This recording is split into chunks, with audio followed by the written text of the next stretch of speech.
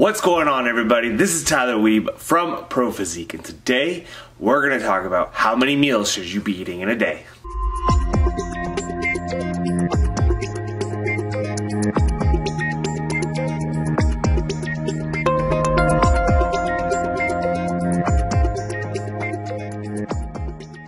Alright, welcome back, everybody. I hope you are all having a fantastic week so far. We're midweek, almost to the weekend, almost to Cinco de Mayo.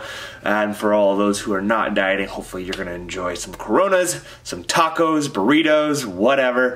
And just, it's always a fun day to hang out with some friends and have a few cold ones. But today I wanted to talk about how many meals should we be eating in a day. So this is a question that arises quite often, and you know, the kind of sometimes the prevalent belief, or used to be the belief, is, well, you need to eat 6 meals a day, 7 meals a day to really stoke the metabolism. Well, I think we've started to see a bit of a shift now to less meals throughout the day, or intermittent fasting is going to be a better option for you.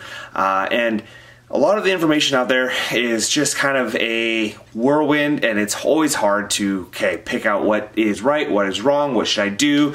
You know, should I intermittent fast? Should I be eating six smaller meals a day? Only 2 meals a day? 1 meal? 3, 4? Who knows?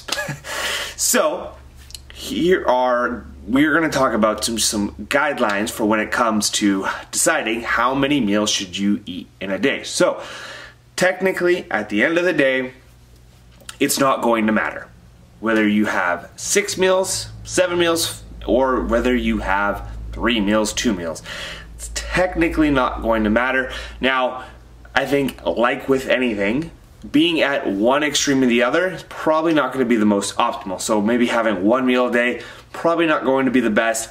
And it's probably going to be pretty hard to do, but it can be done, I guess, having 7 smaller meals throughout the day. That's probably not going to be the most optimal either.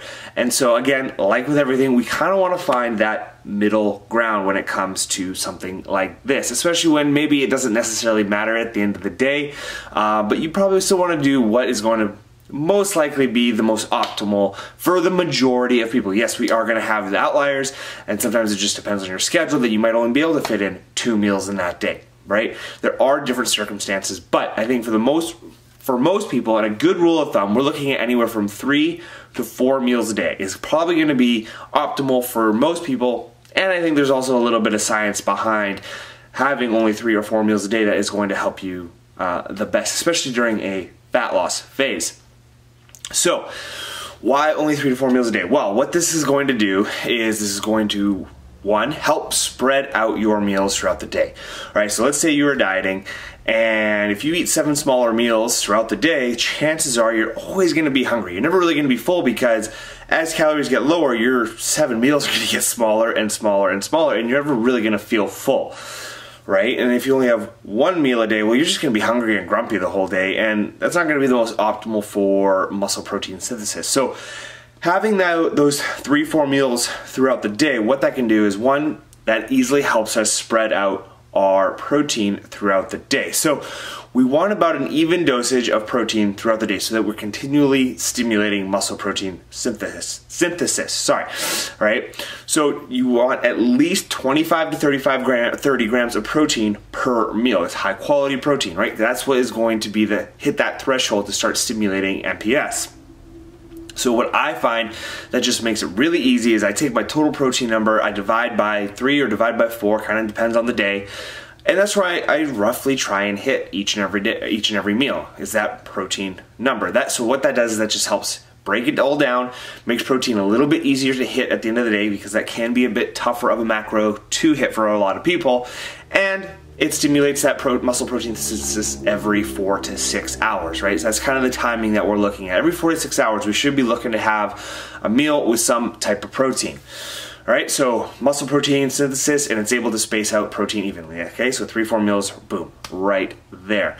2, I find that having it broken down like this allows for better energy for the gym and better recovery post-gym. So when we train, we're looking for about 25% of your carbs pre-workout and 25% of your carbs post-workout. So this is really just going to help with that energy for the gym, right? We're eating about an hour to an hour and a half or so before the gym, getting that 25% of our carbs, and then boom, right after, we're going right into recovery mode, having some protein, having some carbs, and getting the muscle recovery going.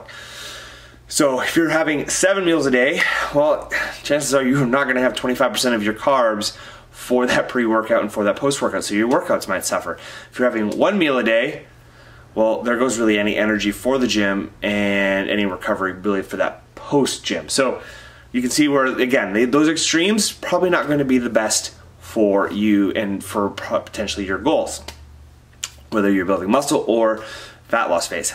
3. Now this is going to be a bit more for our dieting people. When you reverse, this is probably not going to be so important, but it still could probably apply.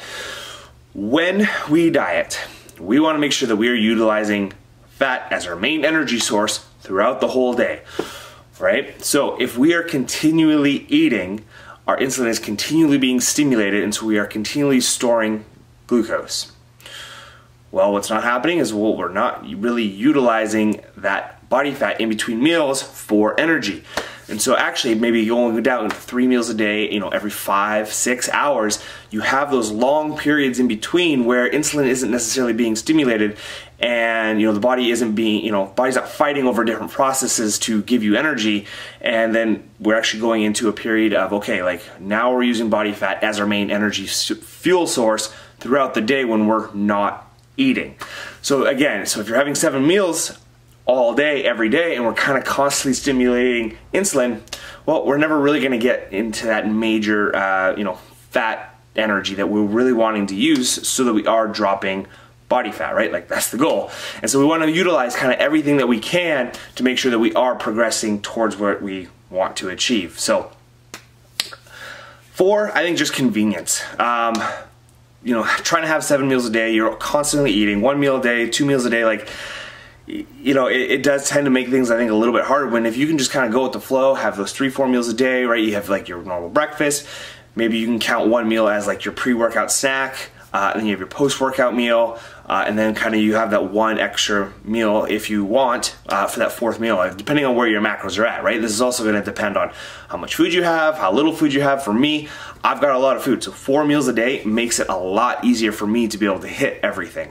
And if you got some smaller meals, well, it's probably, or smaller calories, well, it's probably going to be a bit better to have just those 3 meals, so that you're actually kind of staying full in between meals. You know, I find that having a bigger bolus, so, you know, a bigger meal to chew on, to eat, to digest, you're going to be a little bit more full in between meals. Whereas, you know, if you're constantly trying to eat or you're eating less, well, chances are hunger is going to hit a lot harder than it would if we just had 3 big meals. I noticed a big difference during my prep when I did that. You know, I had 3 big meals a day, 1 small pre-workout snack, and for me, I found that the hunger stayed away for the most part, just because I was eating so much at one point where it would get me to the next meal. So 4 good reasons why you should probably not be at the extremes of 7, 6, or 1, 2 meals a day. And we're kind of looking at the 3 to 4 is going to be optimal.